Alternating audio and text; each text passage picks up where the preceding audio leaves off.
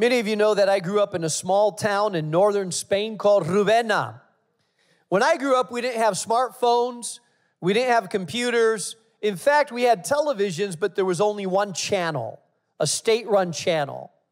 And so what we did, we just figured out how to have fun outside, outdoors. And in one of these occasions, me and my buddies decided to, we were kind of bored, and so we decided to create a zip line. And so we tied a rope from one tree that was about 30 feet in the air down to another tree that was maybe 100 feet away that was lower, and we got a little pulley, and we experimented on going down this pulley and the zip line all the way from 30 feet high to 10 feet. And it was a blast. Except there was a kid by the name of Tito, and Tito was from the city, not from the village. And you know how those city kids are. He didn't know how to climb a tree very well. He didn't know how to do those outdoor things very well. And so Tito said, I want to do it. He was a little older than me. I was about 10. And I said, Tito, we'll let you do it. But remember, I took him up to the high tree and I said, there's only one thing you need to remember. Before you reach the bottom, you need to let go. If you don't, you're going to crash into that tree. Tito, what do you have to do? One thing, he said, let go. I said, okay. So Tito, very fearful, got a hold of that pulley and he jumped. And he was going down and I saw his face and he was frozen in fear going down. And when he passed us a few feet from the tree, I said, let go. And he was gripping that thing with all that he could, and he did not let go, and wham, into that tree he went. He did a flip up in the air, he fell on the ground, and he broke his wrist. I said, Tito, there's one thing you had to remember, one thing, let go. I just couldn't let go. And so I had to take him to his mother, I was about 10, and tell him our silly game that broke his wrist. Let me tell you, today in this auditorium, there are some of you that have to remember to do one thing. One thing. It's one thing that could literally change your life. Some of you are limping with a broken spirituality because there's one thing that you need to do, and you are failing to do the one thing that could turn your life around. And so today, I want to talk to you about that one thing. I want you to take your Bibles and turn to Luke chapter 10. We're going to be looking at verses 38 through 42 of Luke chapter 10. The account is about two sisters. You may have heard of them. One sister is named Martha. The other sister is named Mary.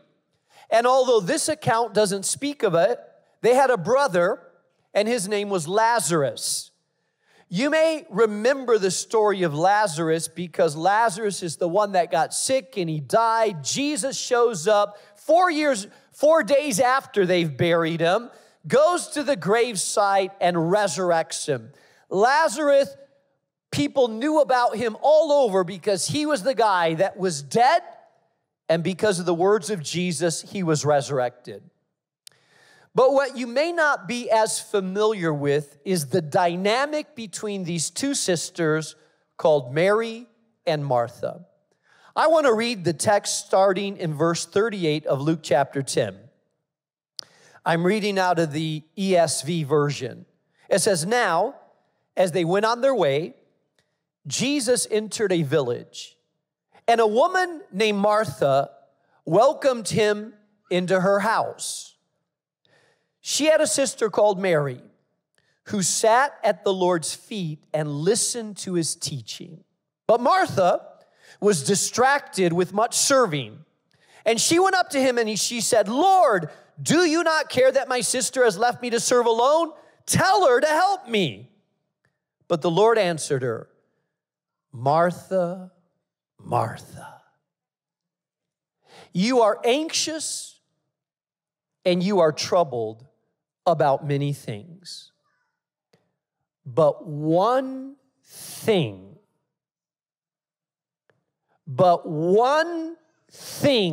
is necessary. Can you say one thing out loud? Now, just for dramatic effect, can you raise up your finger like this and just say one thing? I want you to remember not 2, not 3, not 4, not 5, one thing. Jesus says, but one thing is necessary, and Mary has chosen a good portion, and it will not be taken away from her. Now, I want to pause just a second and say that this is a contrast between two sisters. Now, when Jesus says one thing is necessary, not 2, not 3, not 4, but one thing that will have a dramatic effect on your life, then I want to sit up and listen and say, what is that one thing? Mary was sitting at the feet of Jesus, listening to him in a posture of humility, in his presence, absorbing all that he had while she listened intently to the words of Jesus. In his presence, with humility, receiving what he had to say. One thing. Martha, on the other end, was scurrying around, running around, worried, anxious, agitated, stressed, full of all kinds of things she was trying to do and seemed like she couldn't get them all done. And although Jesus was in the house, she absolutely 100% missed the fact that the Son of God, the Messiah himself, was present. He was present, but she was not. I want to talk to you about what happens when we neglect the one thing. Martha, actually, Jesus diagnoses her a little bit later on, and he says, you are anxious and troubled about many things. Let me say, look up at me. This is important. There are people right now in this auditorium that you are anxious and troubled about many things. In fact, there are people in this auditorium right now that as I speak, you will have trouble concentrating on what I have to say because your mind is preoccupied about the things that are troubling you. During our worship time, people were raising their hands and some were sensing the presence of God. And there are some of you that participated in the same worship, but you were disconnected and disengaged because your mind is racing with a lot of anxiety and worry and stress over things that mostly you cannot control, but that weigh you down. And so I want to talk to you about that because I believe that we are living in a time that so many people are stressed out, so many people are anxious, so many people are frustrated. In fact, mental health experts believe there's a pandemic happening that is out of control. 40 million Americans, as I speak today, have been diagnosed with anxiety disorders. That means not that they worry occasionally about something, but that their anxiety is so severe that they can't really function at a job, in their schools, that they can't really engage in their normal activities because of this anxiety disorder. Here's what happens when we don't practice the one thing and we let worry, stress, and anxiety overwhelm us. There's 4 things that I see from this passage that were happening to Martha that may be happening to you. Number 1, it distracts us from being fully present at important moments. Verse 40 says, but Martha, it says Jesus was in the house, but Martha was distracted by all the preparations that had to be made. Martha was what? Distracted. That word distracted in the Greek means driven about mentally, distracted, overoccupied, too busy. She was distracted from what? She was distracted from the presence of Jesus. Think about it for a moment. The I Am is in the house. the Messiah, the one that had been prophesied 800 years before that he was coming, the one that was pre-existence, that has never had a beginning, that was with the Father and the Holy Spirit in the beginning, the God that was there when the stars were thrown into the universe and the earth was formed out of its darkness, Jesus the Messiah, the Logos, the Word, the pre-existing one that became incarnate to dwell among us, he was in the house, not just spiritually in the house, he was physically, flesh and blood, in her living room. And instead of hearing, listening, living in the moment, she was nervous, agitated, preoccupied, anxious, missing the very thing that was important in the moment. Because listen to me, what anxiety and worry does is it causes you to miss what is right in front of you. Can I tell you something? Some of you are missing the fact that your 13-year-old is in a stage of life that he really needs you to be present, but you're so preoccupied it's hard for you to be present. Some of you are in marriages that, yeah, you physically come home, but your mind is elsewhere. And occasionally, your wife will elbow you and say, could you be present?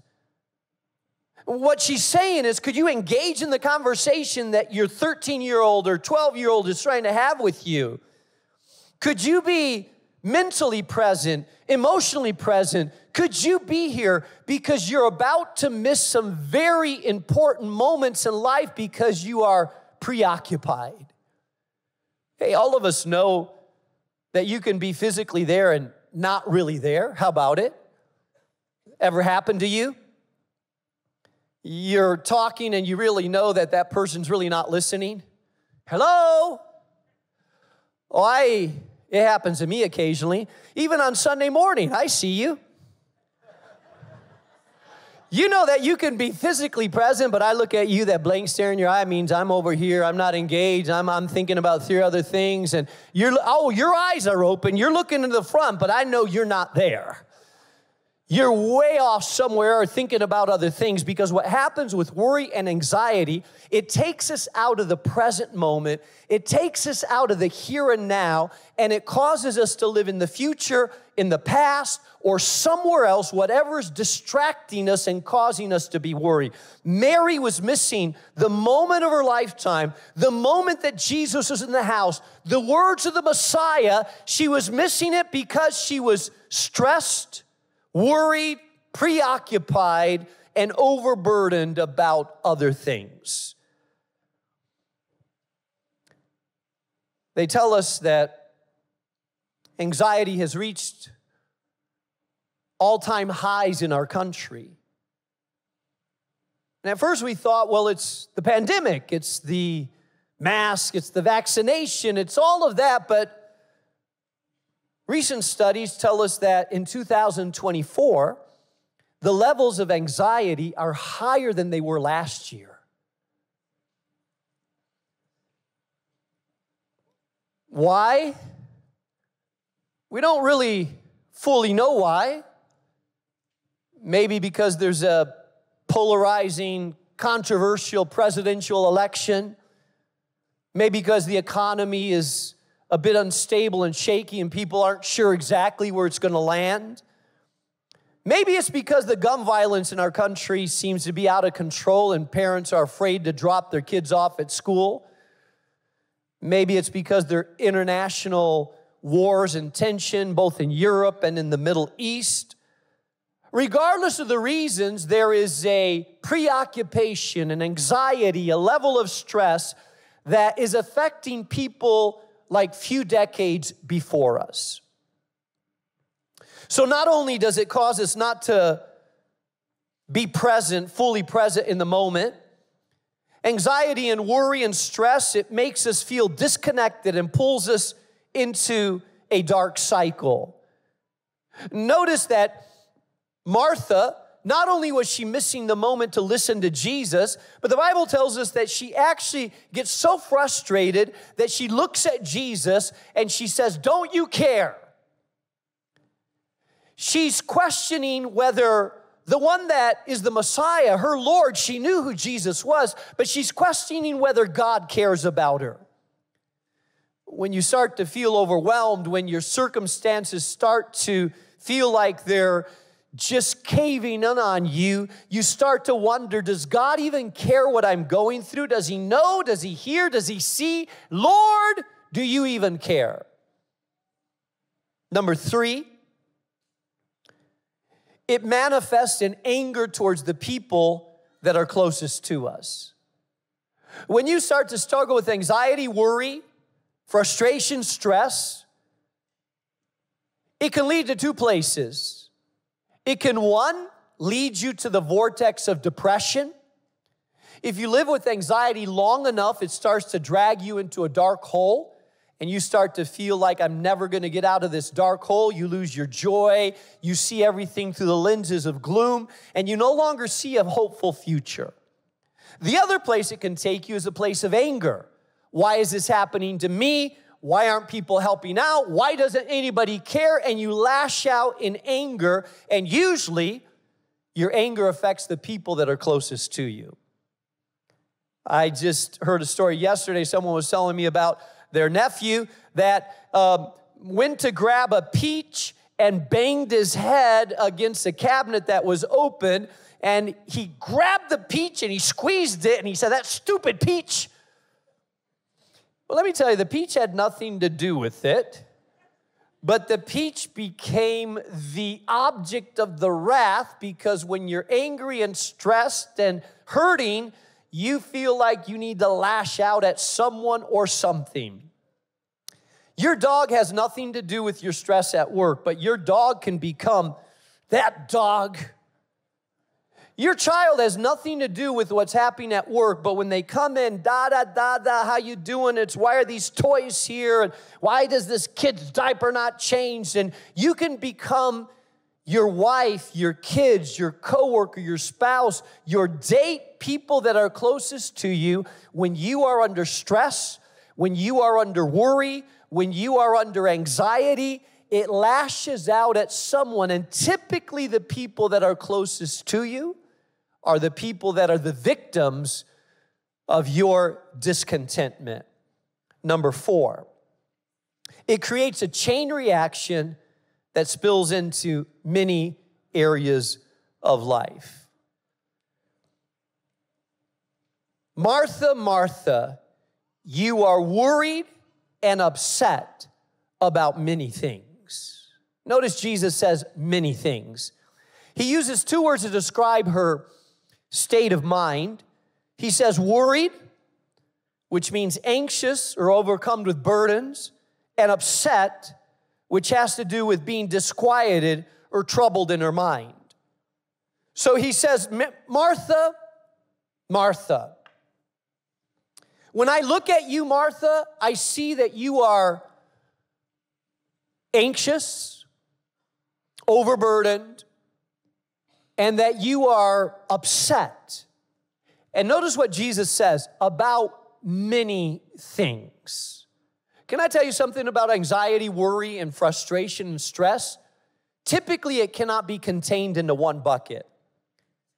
When you are anxious about something, it starts to spill into every bucket of your life. It may start with your health, but suddenly you're preoccupied with your health and what's the doctor going to say, and maybe it's a bad diagnosis, and maybe I have this, and maybe it's a genetic disease, and maybe it's cancer, I can't worry about it. And you start thinking, and it spills over to your job, it spills over to your driving, it spills over to your children, it spills over to your worship, it spills over to your thinking, it spills over to how you manage life, because anxiety and worry cannot be contained. It's an emotion that's pervasive, and you can't compartmentalize it. It starts to spread into a bunch of areas of your life, and people once in a while that have nothing to do with your source of worry may say to you, "Are you okay?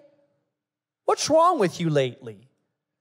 It's a sign that you've allowed your worry, your anxiety, your emotion to spill into other areas of your life. Jesus was pointing out Martha's condition, but he also gave her a solution. And I want you to notice God's solution as he addresses Martha. He says, you're worried and upset about many things, but he says only one thing is needed. One thing for what? One thing to handle your worry and anxiety. One thing to give you perspective.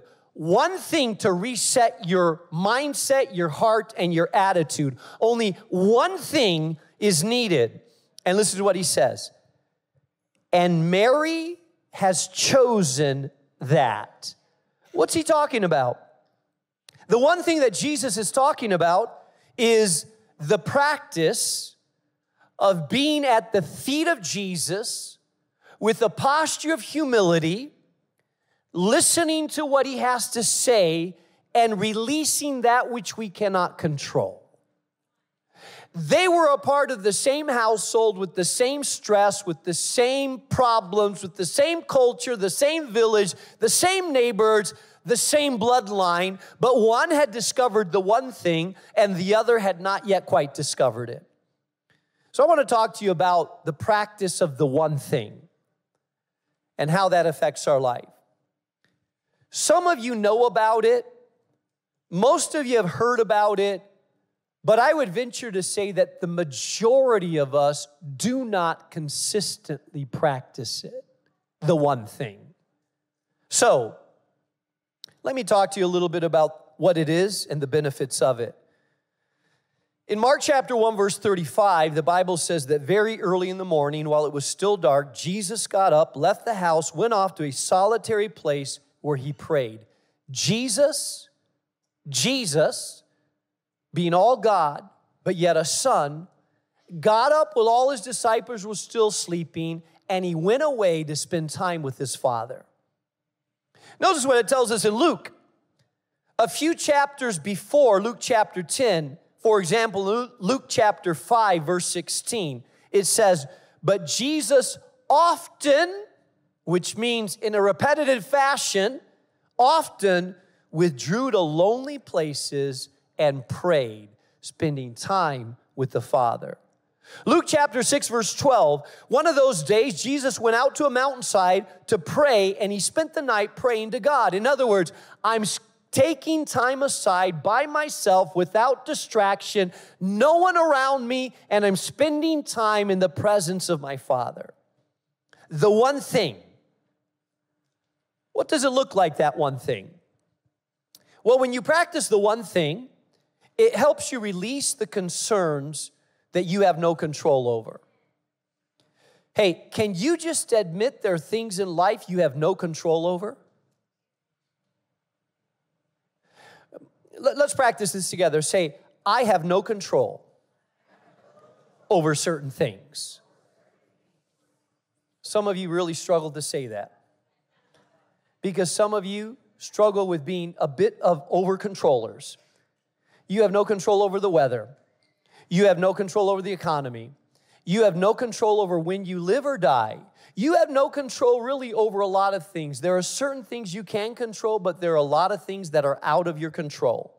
And you need to learn that God is in control, that God is sovereign, that God has all power, that there is nothing beyond his ability, and you need to learn to say, God, I give this to you because I have no control, but praise you because you have all control. Listen to what it says in 1 Peter chapter 5, verse 6 and 7.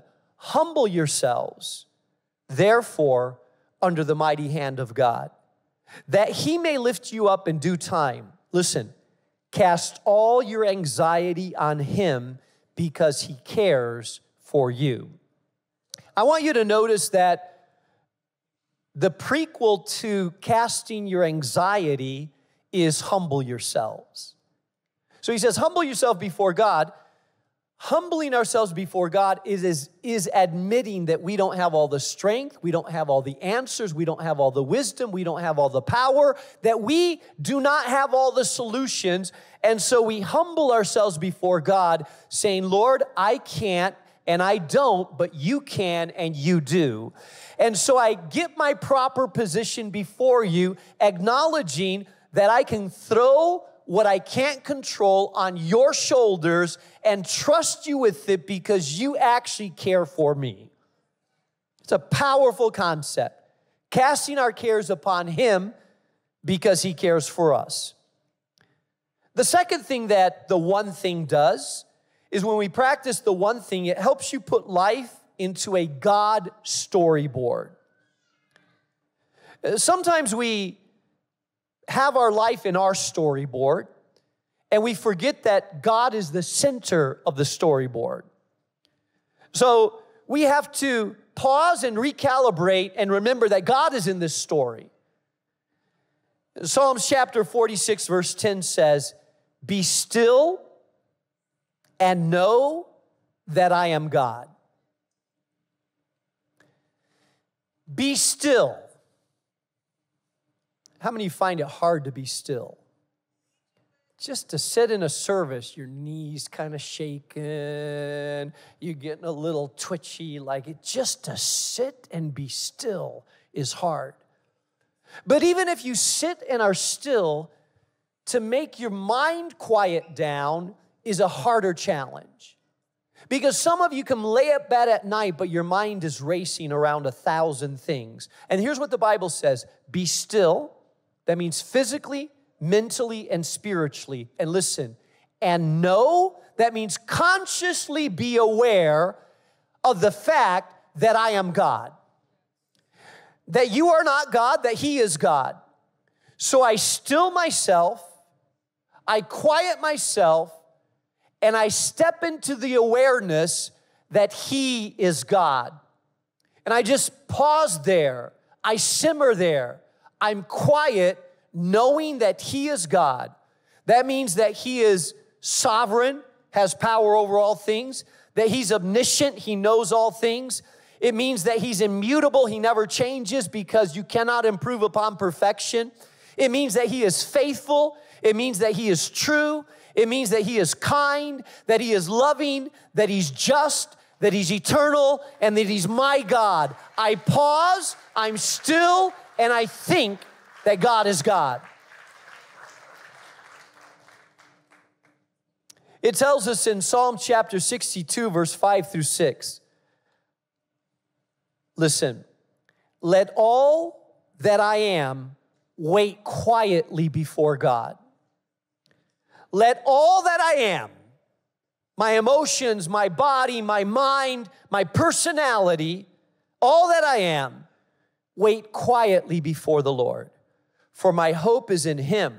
He alone is my rock and my salvation, my fortress where I will not be shaken. You see, the psalmist is telling himself, I need to wait quietly. It's the practice of solitude. It's the practice of quieting our heart. Some of us are comfortable with noise and agitation, but we're very uncomfortable with quiet.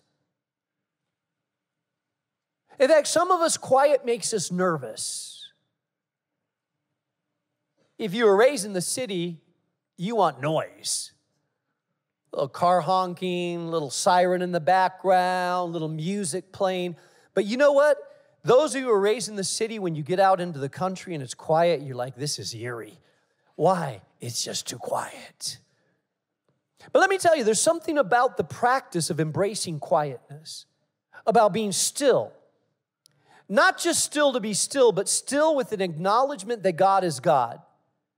It tells us over and over in the Psalms about quiet and stillness before God.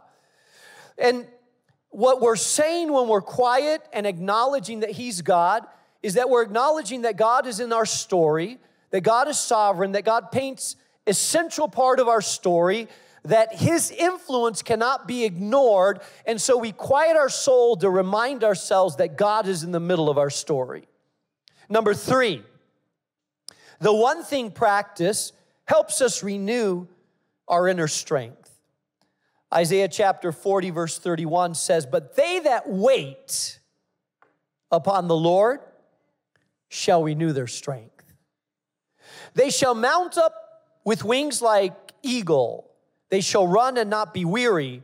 They shall walk and not faint. They that wait upon the Lord. What does it mean to wait?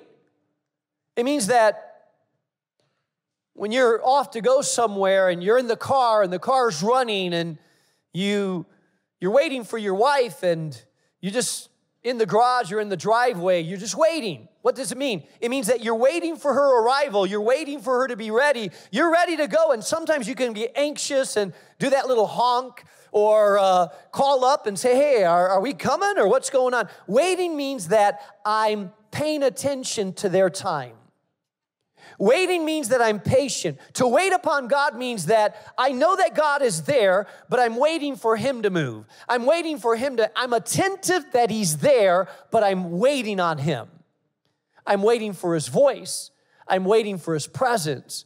I'm waiting for His movement. I'm just pausing and consciously waiting for God. That's what it means. Those that wait upon the Lord shall renew their strength. We're waiting for God. We're pausing and spending time just before the presence of God.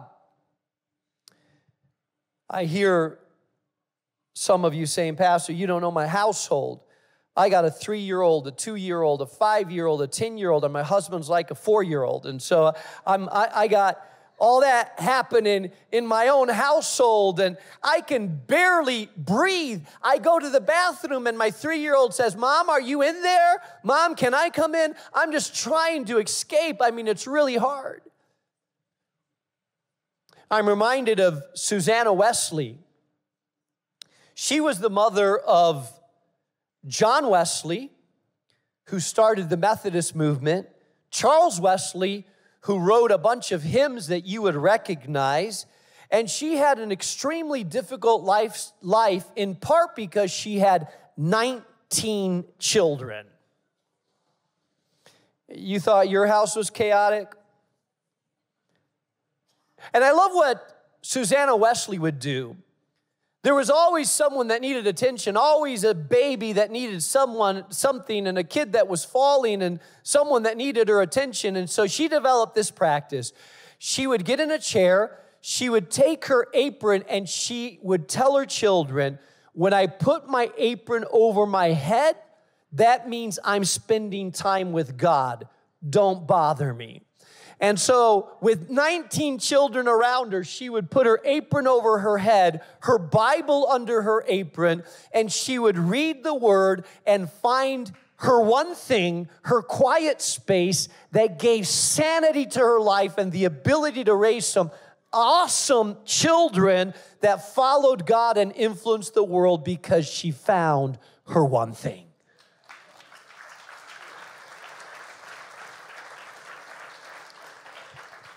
Listen, I'm not telling you it's going to be easy. I'm not telling you it's easy to find a quiet space. You may have to go to a closet in your house. You may have to go to the attic of your house. You may have to take a walk around the block. You may have to do it while you commute into work. I don't know where you're going to find your quiet space, but listen, you need to find the space where you let that one thing happen. You're quiet in the presence of God, allowing Him to speak to you in the presence of His Word, humbly receiving what God is speaking to your life. It's the one thing, the one practice that can change your life.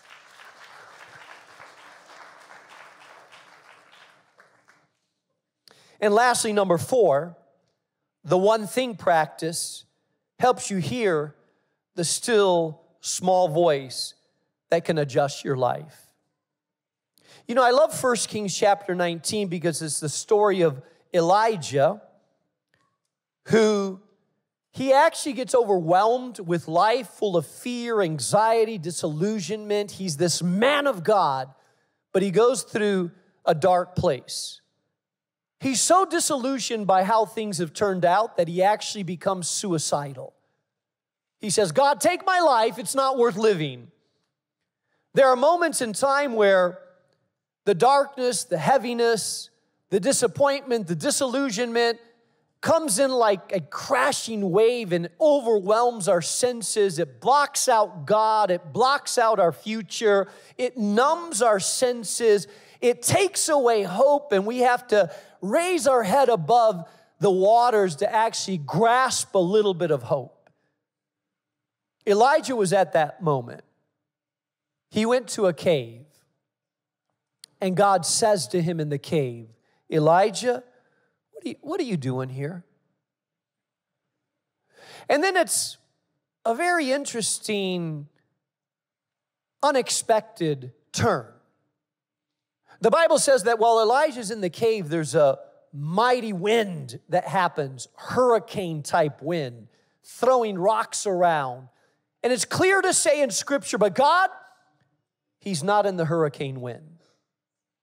And then there's fire, not like a little campfire. This is a blazing fire that sweeps through the entire area, the heat, the intensity. But God, He's not in the fire. And then there's an earthquake. It starts to shake and rattle and crack, and rocks are cracked in two, and it's rumbling and it's powerful, and you think that God would be in it. But God, He's not in the earthquake. You see, many of us, we expect the dramatic. We want the sign in the sky. We want the shaking of the earth. We want the earthquake. We want something that will grab our attention, but typically, most often, God, He's in the whisper. The Bible tells us that after the fire, after the wind, after the earthquake, came the whisper. The whisper of God, where God speaks to Elijah. And Elijah knows this is God. You see, when someone whispers, when you're talking and someone whispers, you stop talking, because if you're talking, you can't hear. When someone whispers, you go, wait. You lean in. What's that? When someone whispers, you turn down the music. When someone whispers, you block out the noise. When someone whispers, you get a little bit closer because you want to hear the whisper. Typically, how God speaks is through the whisper. There's something about leaning into the voice of God, leaning into the presence of God, leaning into the person of God, and saying, I want to hear you, Lord. I'm quiet in my heart. I've calmed my spirit. I've turned off the radio. I'm sitting here, anxious, wanting to hear you, blocked everything out. I'm hungry for you, God. That's the posture. That's the one thing. That's what God is desiring of us. And you say, well, Pastor, I really want to do that. I love to do that, but I just don't know how to do that. I've never done it. I want to read, but I don't know how to read. I want to pray, but I don't know how to pray. I want to get quiet, but I'm not sure I know how. Well, I'm going to give you some homework today. And I'm going to give you a couple of tools. For those of you that are just getting started, I'm going to give you just a couple of tools as we wrap things up here. I don't even remember where these come from. 25 years ago, we were practicing some of these, and I was teaching some, not original with me, but when you go to the Word of God, let me just encourage you to practice SOAP. Acronym SOAP. Remember that, SOAP. What does SOAP stand for? S, you read a portion of Scripture. Could be just 3 verses. O stands for observation. What is God saying? What are you observing about this text? What is it saying? What is it telling you about God and about life and about people? What is it saying? A stands for application. And what does that mean to me? How can I apply it to my life, my work, my family, my mind, my spirit? And then P stands for prayer. Now let me pray that God gives me the ability to apply this to my life. Scripture, observation, application, and prayer. Now when it comes to praying, sometimes we don't know how to pray. I've tried to teach you how to pray through the Lord's Prayer, but here's another acronym, ACTS. It stands for adoration, confession, thanksgiving, and supplication. When you go to pray, you start with adoration. Adoration is a form of praise, but it focuses on the character of God. You are good, God, loving. You are faithful. You are true. You are my Father. Thank you for access in Jesus' name. Thank you that you always listen. Thank you that you forgive. Thank you that you are ever present. Thank you that although I may be unworthy, you through your righteousness make me worthy, Lord. That's adoration. Confession has to do with confessing anything in your heart that needs to be made clean. Any pride, arrogance, deceit, lying, cheating, lust, anything in your heart that you say, I need to confess it. The Bible says, confess your sins. He is faithful and just to forgive us our sins and to cleanse us from all unrighteousness. So I clean my heart before the Lord as I'm praying. T stands for thanksgiving. Once I've cleansed my heart before the Lord, I thank God for his goodness and faithfulness, for my family and for salvation, for my ministry, for his call, for breath in my lungs, for where I'm at. That's thanksgiving. And lastly, S stands for supplication. So when you go to the word, think soap. When you go to pray, think acts. And here's the main thing. These are just tools to help you out if you're getting started. But the main thing is, are you in a posture of quietness before God, casting your burdens and saying, Lord, I'm here to listen with humility and to cast everything out that I can't control upon you and quiet my spirit to listen to your voice, the one thing. Now, as we close, I'll close with this illustration. Why did Jesus say the one thing? There's a lot of other things that we have to do in life, but it's a one thing that affects everything else. You know, when you get the first button right, all the other buttons start aligning. If you get the first button right. But you know, when you get the first button wrong, when you get the first button wrong, then all the other buttons are misaligned. You don't get your heart right before God and listen to him, it affects your marriage, your dating, your thinking, your work, your parenting, your words, your attitudes, your worship. It affects everything else in your life. When you get that one thing right, it starts to align the rest of your life. It resets you every day. So here's my challenge. You ready for this? My challenge is the one button challenge. My challenge is that you would get into the practice, and I'm going to tell you how many days. I want you to take the challenge of saying, however old I am, I will take that many days to try to practice the one thing consecutively. If you're 10, you have 10 days. If you're 80, you have a couple months. You probably need it more because you're 80. However old you are, my challenge is that you would get the first button right for that many days. 40 days, 35 days, 22 days. That you would say, I'm going to get the first button right. I'm going to pause and do the one thing at the beginning of every day. It can be 10 minutes, 15 minutes, a half hour, but it means that you're with the Word of God open, your Bible, reading a couple verses, quiet before the Lord, pausing, acknowledging that He's God, putting your cares on Him, reading some scripture and saying, speak to me, Lord. I want to hear. I want my heart to be soft. I want to reset my time with you in the morning so that my entire day is affected by the one thing, the Mary thing in my life.